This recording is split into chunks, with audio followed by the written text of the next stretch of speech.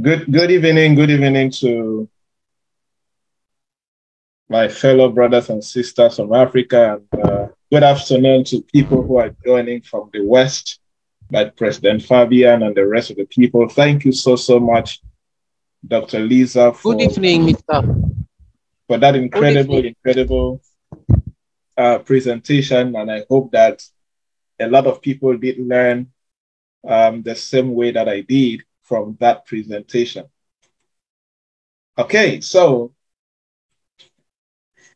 we are looking at a very important topic. When President Fabian sent me the topic for or the theme for this conference, talking about driving youth actions towards Africa's security, contemporary economy, and a sustainable future, I was like, at that in that very discussion, I immediately gave him the topic I would like to talk about because um, there has been this particular key question I have been asking myself a couple of times throughout this year. And the question has been, who are the young leaders who will transform Africa? And I sent him the topic and I said, this is what I would like to talk about. I would like to talk on the topic, who are the young leaders who will transform the African continent? And the purpose of this conference, the purpose of this gathering is to contribute to that capacity building and the transformation of the young people who can transform Africa. And from the first keynote address, we started seeing a couple of key things that if we are going to create a transformation, we need to start embodying, practicing, and of course, using these elements to create the values. I was talking to a young person yesterday and I said, if you are going to become the leader that will create transformation and contribute to growth, anytime you sit in a training session, in a presentation like this, learn to do two things. And I'll say the same thing to all of us here.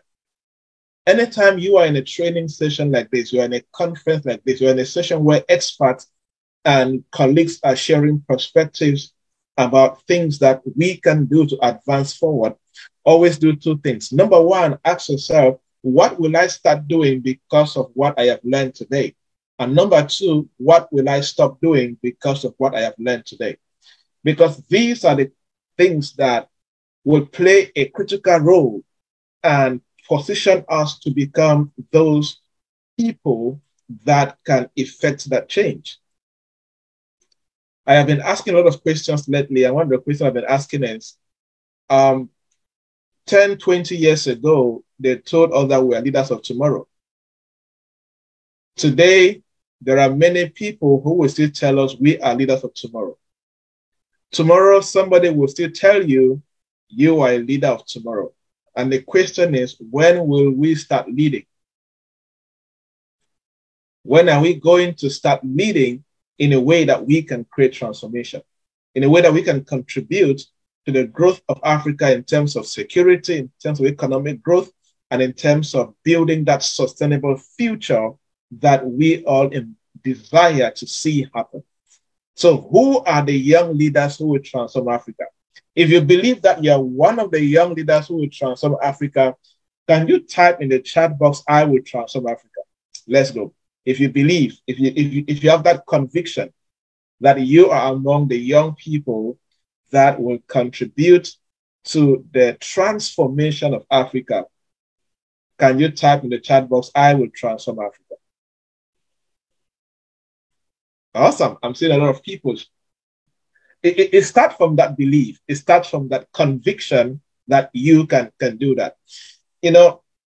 As a business consultant, I have had the privilege to travel 15 African countries to speak in events. And in all of these countries, I've spoken in youth conferences. So I've encountered thousands and thousands of young people across different countries in Africa. And one thing I came to realize is that we face almost the same challenges across all these countries. However, you will still see the possibilities that there is a lot that we can bring to the table as young people. There's a lot that we can contribute to the growth and the transformation of Africa as young people. And for us to do that, if we are going to become the young people who can transform Africa, then we need to become a certain type of young people. We need to become the certain type of young people because we cannot remain the same. We cannot have the same mindset, the same character, the same skill set, the same tool set, and expect to transform Africa. You see? So these are the young people who will transform Africa. And I'll be sharing a couple of key things that I strongly believe that if we are going to create that transformation, we need to start embodying these things and be very intentional about these things and have the consciousness that it's not just about myself. It is about the continent. It is about a generation. It is about contributing to who we are supposed to become.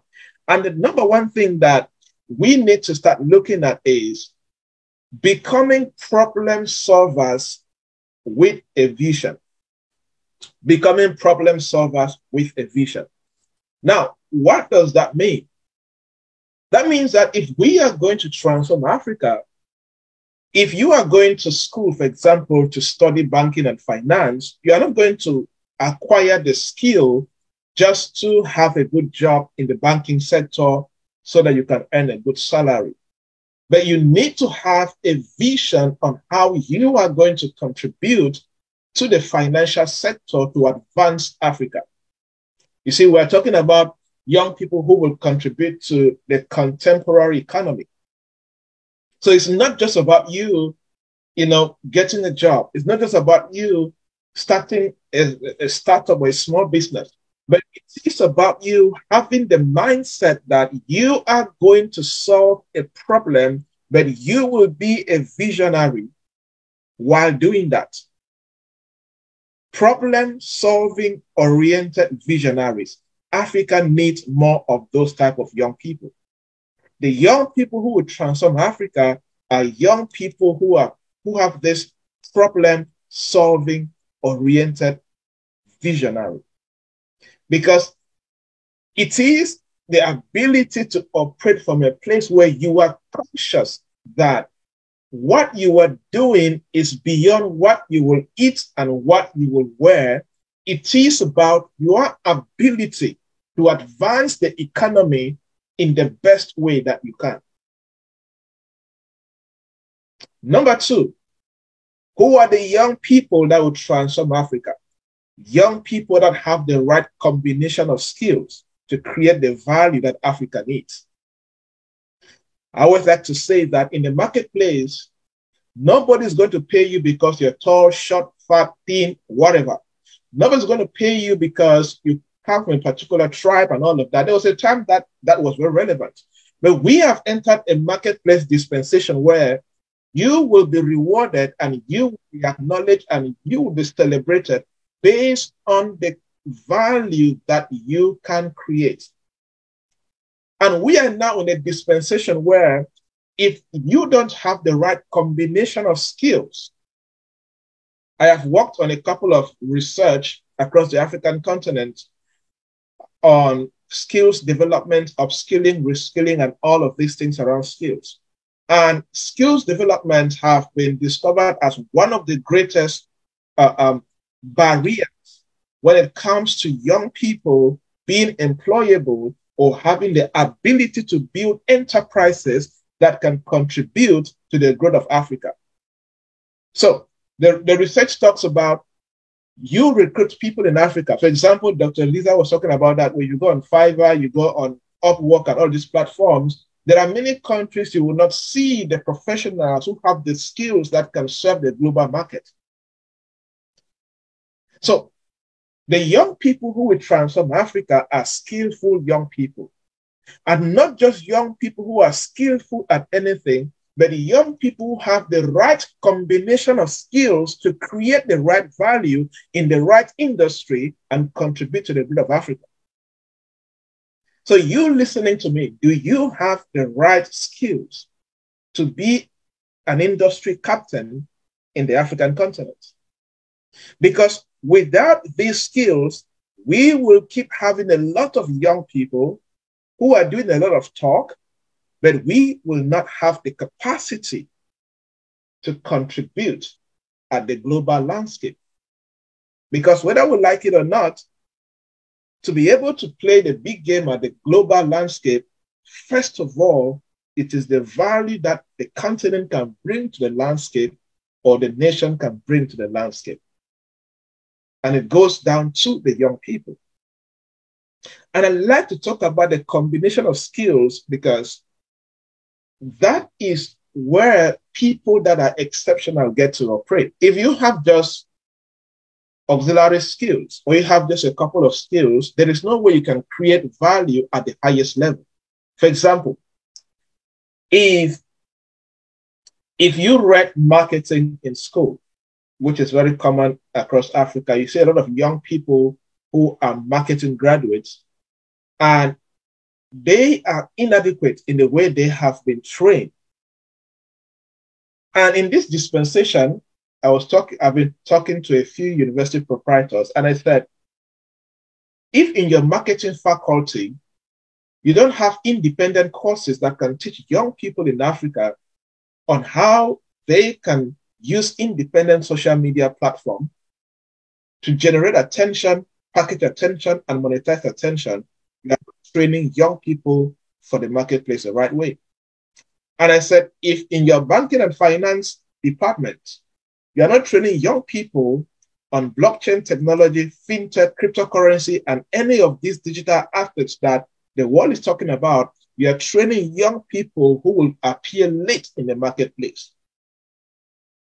If you are a young person who will replicate the theme of this conference and be a key player in the contemporary economy of the African continent, you must start thinking deeply about what are the core combination of skills that I need to develop and be good at so I can become a key player in whatever industry I've decided to play at.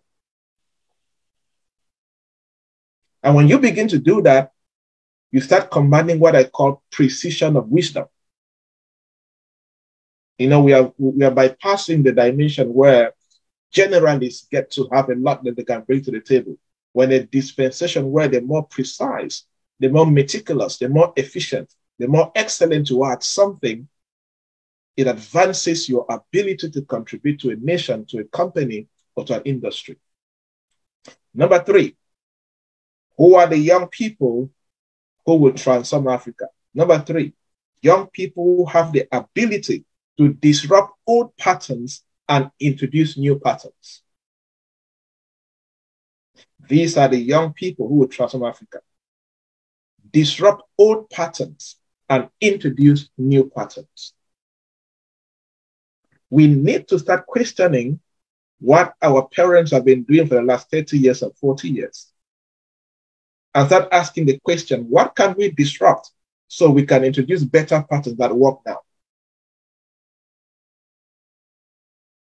30 years ago, my mom did not know about WhatsApp and Facebook. 30 years ago, we didn't have the ability to sit on the same platform like this from different countries, on different continents, and different houses under one voice and one mission and one objective. The realities are changing. So if you are going to be the young person who will transform Africa, you need to start thinking like an iconoclast. Who is an iconoclast? An iconoclast is an individual who is very conscious at challenging old beliefs, challenging generally acceptable standards, and being a non-conformist and taking steps to create processes, innovation, and ideas that can innovate what has been existing for so long and is no longer producing the results that are relevant in this dispensation and introducing ideas and concepts that fit the present dispensation, and most importantly, thinking about the future of the economy. And if you look around us in Africa, whether you're connecting from Nigeria, Ghana, Tanzania, Liberia, Cameroon, wherever you're connecting from, one of the things still holding us back is that old patterns are still in play in a new dispensation. And our fathers don't have the ability to do that. Only us can introduce better patterns to challenge old patterns that are still at work, but they are no longer very productive. Only young people can do that. I was in a dinner in one of the embassies in Yaoundé, and I had the opportunity to talk to one of the ministers. And I don't know what we're talking about, and I said, Your Excellency, do you know that the phone that you're holding, I can bet you that 90% of the apps you have in your phone were developed by young people below 25 years old. And I said, the change you may think that you can change is not in your capacity to change. It is my generation that can bring the change that you think you can change. We laughed about it, but I was sending a message to him. Young people need to start being very conscious. What is that old idea around you that you can start disrupting? And what can you bring new and contribute? Or how can you partner with young people in different ecosystems and bring your contribution so you guys can become a community of pattern disruptors and people can introduce something better in the marketplace? Number 4, I'm just doing the blueprints here and there because I don't have much time. Number 4, who are the young people who will transform Africa? Young people who understand that the only way to scale up and leave a legacy is to create something that can be replicated and improved upon without them. Who are the young people that will transform Africa? Young people who are intentional and understand that the only way to scale up and leave a legacy in their various nations and in the continent as a whole, they understand that they have to create something that can be replicated and can be improved without them. When the president was talking, he said that this organization that he runs is already in 3 continents. I don't know how many countries, but we need young people who are creating institutions or ideas, who are thinking about replicating into other nations and other cities. And not only replicating, but they are very okay that other people can bring in their own ideas and improve on what they have created. If you're somebody who studies political patterns, you'll notice this one thing that we lack in the political system across Africa. So I work a lot with business people as a full-time consultant. And one thing I've been teaching a lot of African business leaders lately has been, please make sure you are replicating in other countries. As I always fondly say, if you run a business in Africa and you are not in Nigeria, you are not in Kenya, you are not in South Africa, you are not yet in Africa. What am I trying to say? Learn how to replicate your ideas. We will not change Africa being in our little comfort zone. But I'm not saying that you should start big, because young people can become very ambitious. I'm saying if you are starting small locally, make sure you have a plan, have a structure, have that consciousness that what you're starting is not just to feed you and feed your family, but what you are starting has the capacity to liberate Africa in a particular industry. And you can do that when you understand that for you to scale up and leave a legacy, you need to replicate what you're doing and be comfortable that some people can join you along the way and improve and make it better. Then we are going to transform Africa. I always fondly teach in business in a couple of business schools that I guest lectured, and I said the difference between American entrepreneurs and African entrepreneurs is that when somebody's building anything for America, they're thinking global. But in Africa, we're thinking about our village people and our family members. That's why Americans can really transform the world. They are building, although they're starting local, but they're thinking about the global marketplace. They're thinking about how can I replicate this in different nations and different continents. The only way you're going to scale up and transform Africa is to have that consciousness. Number 5, as I round up, the young people who will transform Africa need to understand this simple principle. Action precedes recognition. Action precedes recognition. With the growth of social media, one thing that is rampant in our generation is that we are so eager to be recognized and to receive titles and to receive this and that to be celebrated with very little work being done. It's very rampant right now.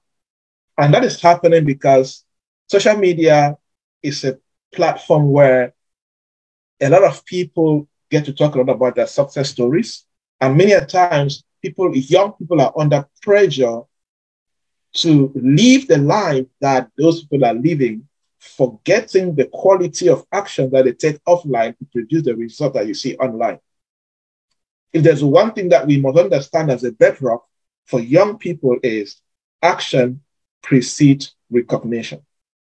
If you will be recognized as a transformer, you need to take certain actions and produce certain results for you to be recognized. If you are going to be recognized as an industry captain in Africa, you contributed to a particular industry, healthcare, agriculture, technology, whatever. You need to go back to the bedrock. What actions do I need to take? What actions do I need to take for that to move forward? And number 6, as I round up, focus on being valuable than being interesting. Interesting in quotes, entertaining.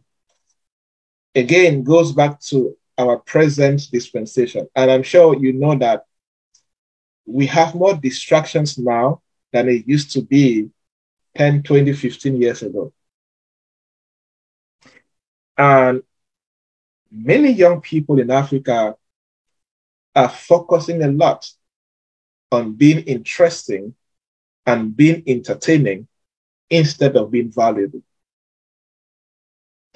We are not going to transform Africa if we are focused on being very interesting and very entertaining. The people that will move Africa forward are people who become valuable. People who understand how to create value and deploy that value across the African continent in a way that it can advance the lives of people forward and contribute to the overall GDP of the continent. And you cannot do that by focusing on being entertaining on TikTok, on being entertaining on Instagram. Instagram, TikTok, all these platforms, they are channels. And you can choose, will these channels be for you to communicate value, or will it be for you to focus on being entertaining and being interesting? One incredible thing that China got so right, and they're still doing so well, is that they understood how to retell their young people.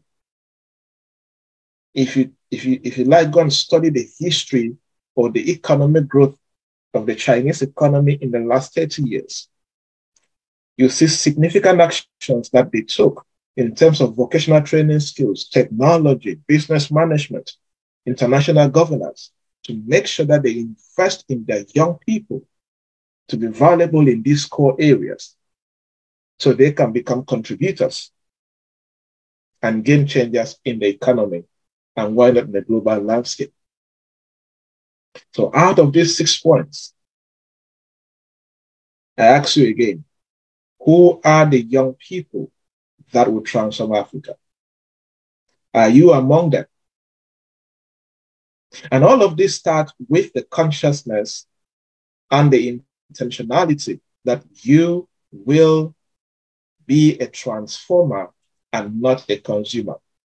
You'll be a transformer and not a destroyer. You'll be a transformer, a contributor, and not a problem watcher. You know, we have problem watchers and problem solvers. But transformers are those who solve problems and advance an agenda, but not people who complain and consume and blame every other person. So what will it be for you? That's the question I have for you.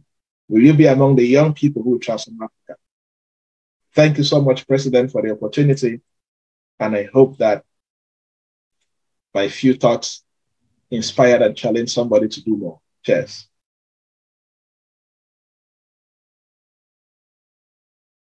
Wow.